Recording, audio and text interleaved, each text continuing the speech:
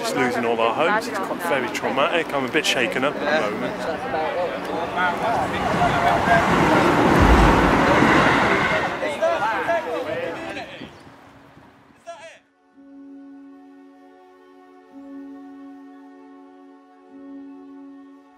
Every human being has the right to his own space, his own life. We haven't got that anymore.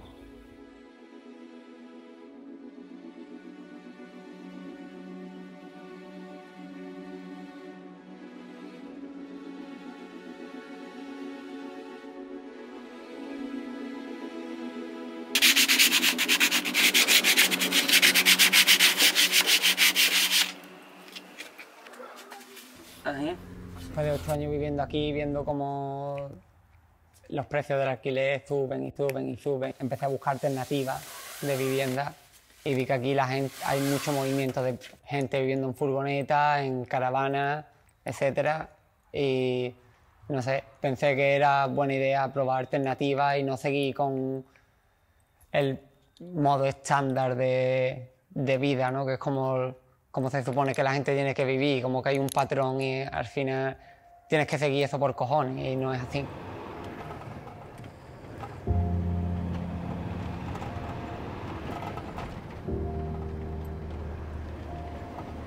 Claro, lo malo de vivir tú solo y cambiándote de sitio es que al final estás literalmente solo, ¿no? Creo que también es importante el hecho de estar en un sitio, que haya gente que esté viviendo del mismo modo que tú.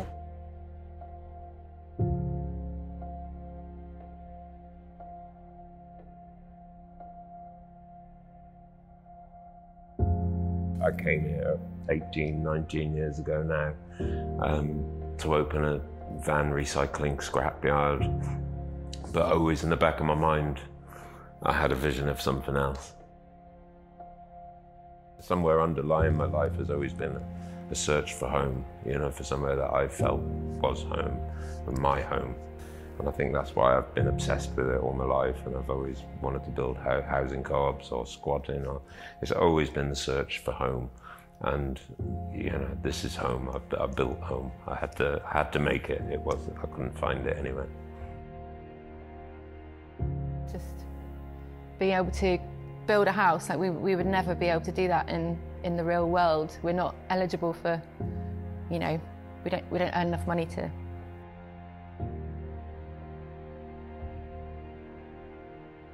What it was like when we first lived here as a scrapyard to now this incredible creative scene that Mark's built.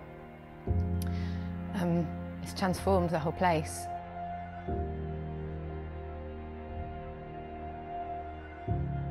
The fact that I am not stuck in my house with my children and no one to talk to, because, you know, it's hard being a parent, and it's good to have really close neighbours that you can, you know, just talk to in the evening or have a cup of tea with halfway through the day, or, you know, stuff like that is. And then obviously the more relaxed a parent is, the better it is for the child. Yeah. Nom, nom, nom, nom.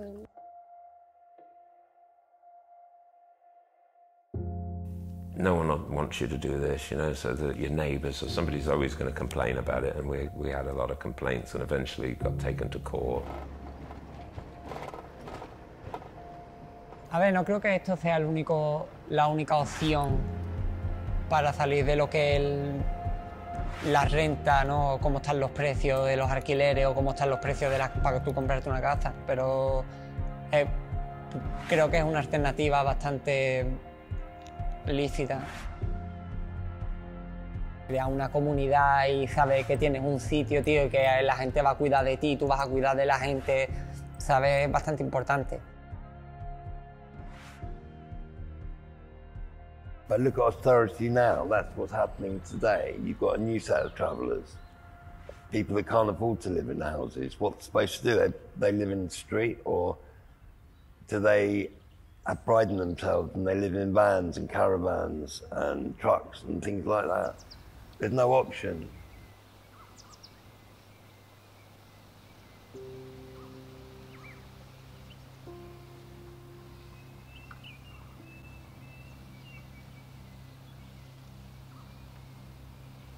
We're facing eviction here, and we're planning to resist because basically we feel that at the moment there's not enough support from the local council to support travellers in the local community.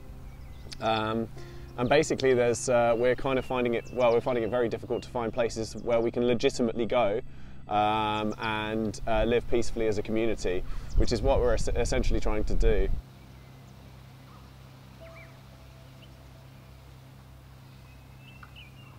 People want to keep the community they built, and this is built.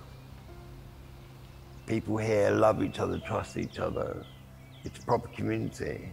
Low loader came to remove me from the site, and it picked me up, and then it dropped me off on Feeder Road, and it fell off the back of the low loader, and it's completely ruined my home.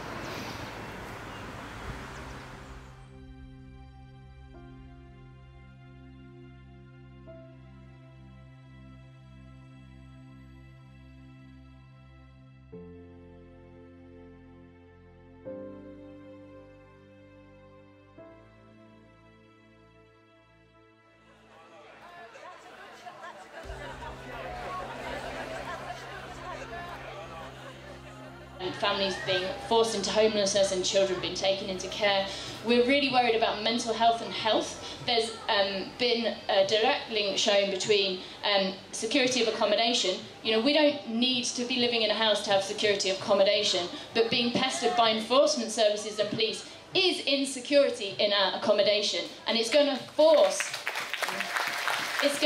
health problems, and it's going to force, in particular, mental health problems, and it will drive people further out of society. So I just wanted to say, I think the question is, like, we want better options, we deserve better options. This isn't about party politics, this is bigger than party politics. This is about human rights and saying everyone deserves human rights. Woo!